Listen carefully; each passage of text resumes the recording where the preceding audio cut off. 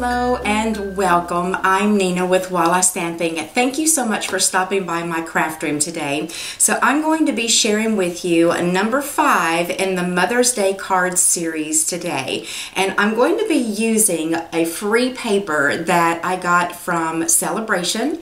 And this is called the Springtime Foils. I absolutely love this paper. It is beautiful all by itself, but I'm going to show you a technique on how you can take this paper that had a white background and turn it into this gorgeous paper that is colored, but you're not covering up the silver and gold pattern that's already there. It's a really cool technique. I think once you see how versatile this paper is, you're going to love it every bit as much as I do. Now, something I do want to make mention to you is that Celebration will be ending on March the 31st. That is only a few days away. So if there's any product that you have been wanting to get out of the Celebration catalog that you haven't had an opportunity to get yet, please get your orders placed so that you can take advantage of those free items. Now, at the beginning and the end of the video, I have a list of all of the supplies along with the measurements of everything that I'm using. So you don't have to worry about trying to write everything down as I'm going through the tutorial, because I'm going to have that all listed for you in the beginning and at the end. So let's go ahead and get started on this card.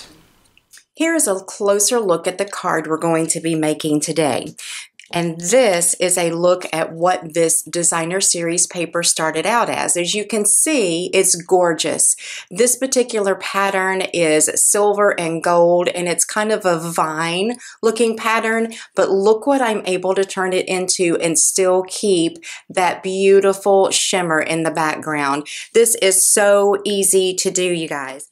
Now, what I'm going to start out doing is go ahead and getting my big shot work done and out of the way. So what I have here are 2 of my scalloped ovals. I have my largest and the next size down, and then I have the second from the largest of the plain ovals. So with the scallops, I'm cutting the largest from the berry burst, the next to the largest from my whisper white, and the second from the largest oval with my glimmer paper.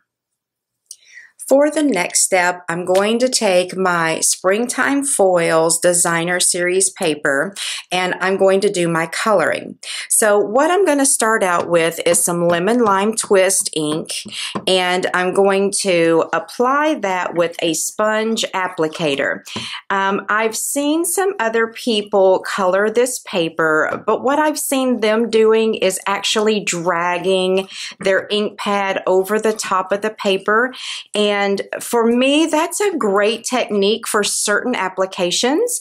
But for what I'm doing today, I've decided to sponge my color on. I feel like I have more control over how dark I make it. And I'm going to do a shadowed or a gradient look on this card where it's darker around the edges and lighter in the middle. So this is a better application process for me. So as you can see, what I've done here is I've just put that lemon lime twist in the middle and not put any around the outside edges.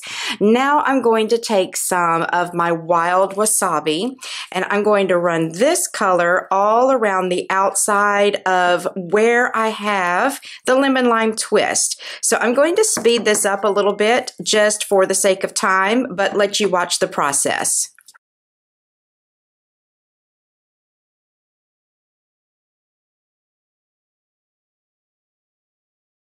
So what I ended up doing was putting on my wild wasabi around the outside edges, and then I came back with my lemon lime twist and blended those 2 colors together for a smoother transition between the 2.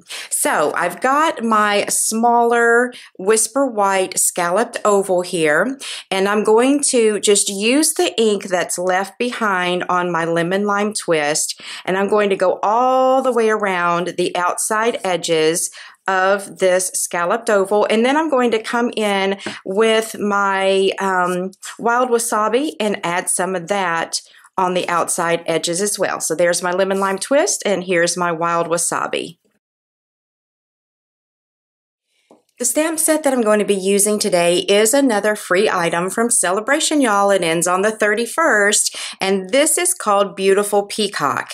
And my personal favorite two images from this stamp set are these two, because I love images that have swirls and curls and that type of thing. So this is what I'm going to be using. Today is all about you for the sentiment. I'm going to use both of these swirly images, these dots, and I'm going to use this flower and this flower. So I'm using quite a bit out of this stamp set. I'm going to use the two green colors I've been using to begin with. I'm going to begin with the larger of my two little swirled images, and I'm going to stamp that all around the outside edge of this oval, and I will be overlapping them. Then I'm going to take the second swirled image and dip that into my lemon lime twist and go around my oval as well. And what this accomplishes is stamping it in the lemon lime twist makes it look like it's further off in the background. So that's all I need these two colors for. Now I'm going to be using my Berry Burst, and I'm going to start out with that little polka dotted stamp that I was showing you, and I'm going to put just a few of these dotted around through here, not a whole lot of them. And this to me represents little flower buds that are just beginning to bloom. Now I'm going to take the smaller of my two flower images, go around and just stamp a few of these, and then I've got my larger one mounted on the other side of this block. I'll just flip that over and stamp a few of the larger ones. All right, the last thing that I need to stamp is my sentiment. I'm using my Wild Wasabi. I'm going to use my graph paper here to get my sentiment stamped straight as possible.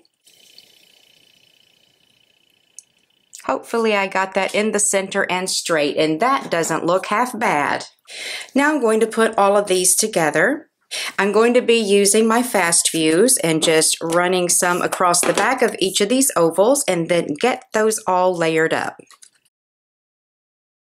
I'm going to put some dimensionals on the back because I will be popping this up off the front of my card.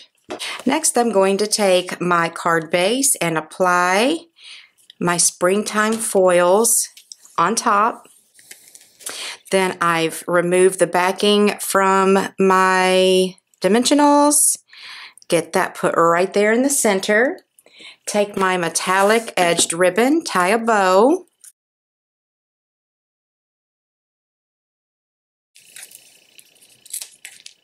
Going to use my glue dots to put that bow on my card.